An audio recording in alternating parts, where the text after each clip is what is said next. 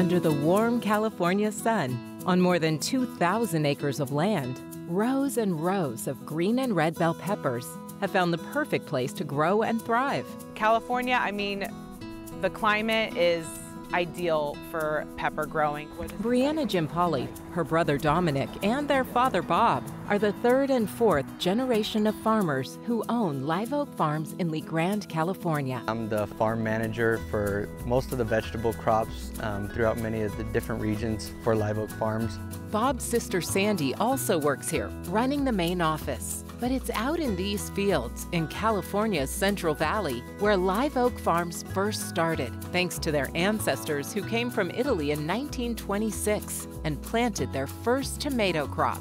They researched and I guess decided Le Grand was a good place to grow their tomatoes, and they must have brought their seeds. Later, they began growing almonds, jalapenos, corn, eggplant, and bell peppers. The family soon learned how well peppers adapt to the California climate. Eventually, they were able to make the most of regional temperature changes to grow peppers throughout the year. So we grow in many different regions, pretty much, so we extend our season, and just different areas of California are better for our crops just because of the weather patterns that go throughout California. Here in Le Grand, they're able to grow peppers 3 months out of the year. When it's too hot here, it's just right farther west in the coastal area of Gilroy. In the southern California regions of Coachella and Bakersfield, they can plant earlier because it gets hotter sooner. Farming in 4 different regions allows the family to harvest peppers 9 months out of the year. As we continue to push the boundaries and extend our crops into different areas, make it a year-round process is the goal. Today is harvest day in the Gilroy fields, where crews work alongside a mechanized belt to hand-pick bell peppers. They pretty much pick a basket of bell peppers, put it on the belt. It gets shifted over to a tractor that's carrying 6 bins and a trailer behind it. Workers carefully dump the peppers into the bin to make sure there's no bruising. Red peppers are hand-packed in the field, while green ones are sent to the packing shed in Le Grand where they're processed. Once it gets to the packing shed, they are washed, they are sorted, so wanting to take out all the defected peppers, the ones that aren't desirable to consumers or to our buyers. Then they go down a packing line where the machinery inspects each pepper again for defects and shoots them to the appropriate box. The boxes are stacked and sent to the cooler to await shipping trucks. Those trucks deliver Live Oak Farms produce throughout the U.S. and Canada. Look for it in grocery stores, I'm sure you're eating them at restaurants, which is really great, at least for me, you know, as a farmer, to know that we are helping feed America. That's one reason the Gimpolis say they want to continue the family tradition of farming, despite the many challenges facing farmers in California. The biggest challenges, I think, are at the top of the order would be labor and regulations in California. It just gets harder and harder. All of their vegetables are hand harvested, so as labor costs go up, production costs go up. When they don't have enough workers, they fall behind and risk losing produce that sits unharvested in the field. The other big problem they face is with California's ongoing drought.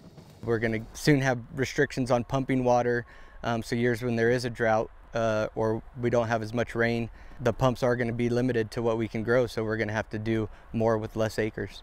With lack of water, if we're not able to give tomatoes, bell peppers, the amount of water that is needed to grow, we're going to see differences in whether it be fruit size or volume or, you know, all across the board. Considering all of the challenges, Bob Gimpoli encouraged his kids to leave the farm for college and come back only if they're passionate about farming and dedicated to finding solutions to these big challenges. I'm glad they're back, and they're a big push of it now. It's not getting any easier, in this day and age. Brianna and Dominic both say they can't imagine doing anything else. I've really asked myself that question, like, what else would you do? And I can't find an answer, which makes me believe I'm exactly where I'm supposed to be. I love growing the product. I love working with my family. It's something I knew from a young age. You either like it or you don't, and I've always loved being out in the fields. It's a hard job. It's not for everyone. A lot of hours, a lot of, sleepless nights. This family says they're still driven by a passion for farming, for working with family, and ultimately a desire to grow a quality product that would make their great-grandparents proud. Both generations hope to continue a family tradition that includes feeding the community and caring for their land. To me, it's to maintain the goal that I think, my great-grandparents started, and it was to keep a family farming business going for generations to come, and to just keep growing and keep giving the next generation something to look forward to coming back home to. Here's a fun fact about bell peppers. Most people think bell peppers are a vegetable, but they're actually a fruit. They're produced from a flowering plant and come from the same family as tomatoes and eggplants.